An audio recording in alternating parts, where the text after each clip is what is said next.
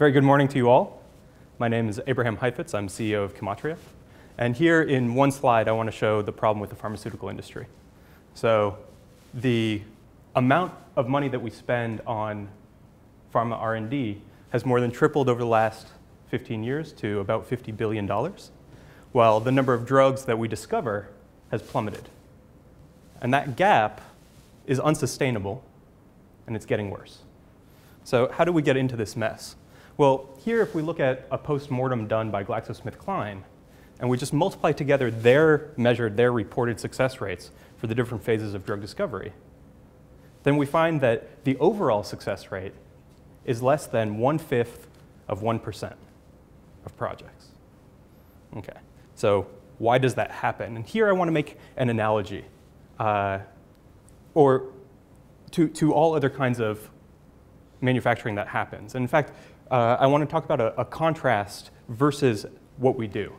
For every other piece of manufacturing, whether it's every car that BMW makes or every airplane that Boeing designs, they're all built inside of a computer before it's ever built in the real world. But not pharmaceuticals. With pharmaceuticals, we physically construct every single prototype and physically test every single prototype. And here we're talking about literally millions of individual molecules put into millions of individual test tubes, which cost, of course, millions of individual dollars. Right?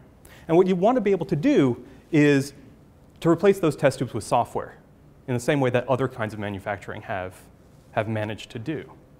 And so that's what Chematria does. So we write software to make this process much more efficient. Because in every human endeavor, there's a point where data and statistics outpace human intuition. So I want to talk about why now is the right time to do this, why we can do it today in a way that we couldn't do it in the past. And one of the key differences is that we have far more computation available today than we ever had before. So Chematria is using the #1 supercomputer in Canada to do our work. And just to give you an idea of the scope of this computation, if we were to buy this amount of computing power on Amazon's Elastic Compute Cloud today, it would cost $8 million. That much computation allows us to process far, far larger data sets than it's ever been possible before. And with more computation and more data, we can build much better statistical models, and better statistical models yield better accuracy. So where our technology has the same price and speed benefits as existing software solutions, we become much more accurate in our predictions, and we cross, to a point of being usefully accurate. And let me quantify that for you.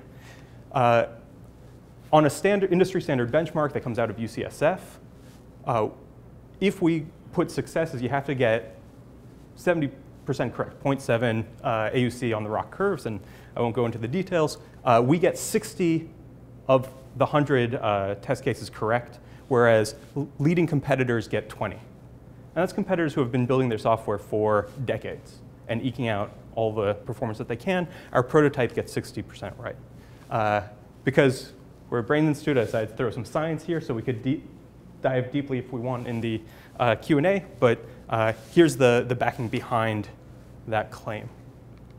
But what I was talking about here, of course, was retrospective with benchmarks with retrospective data, and here I want to tell you about a prospective validation that we have. It's running at KMH with our collaborator, Dr. Fang Liu and Dr. Albert Wong. And here, what we're doing is they're looking for multiple sclerosis drugs. And so what we started there was we took 8.2 million molecules, pared them down to a subset which is appropriate for the brain, and then computationally predicted which molecules were going to be the ones that were most likely to succeed.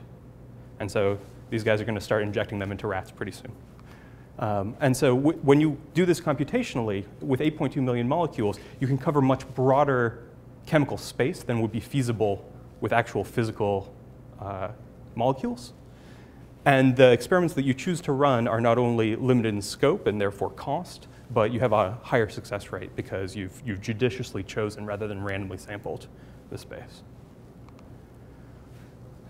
We're a company, so how do we envision making money going forward?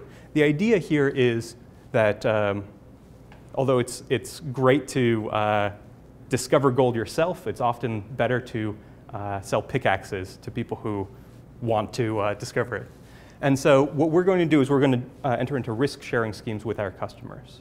And so what this looks like is we charge small upfront payments to run the predictions. And then as the molecules that we've predicted do well for our customers, we'll get milestone payments, and so we'll do well too. And so here, the average exit, usually these companies exit without having a molecule. The average exit is something like $156 million.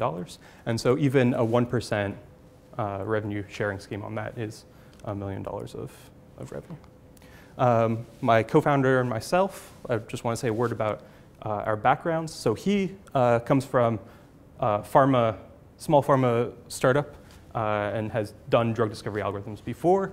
I did high performance computing at IBM's TJ Watson Research Labs. And so this is, you can see, really is a marriage of these two ideas. And we met 5 years ago in the PhD programs at U of T doing computational biology.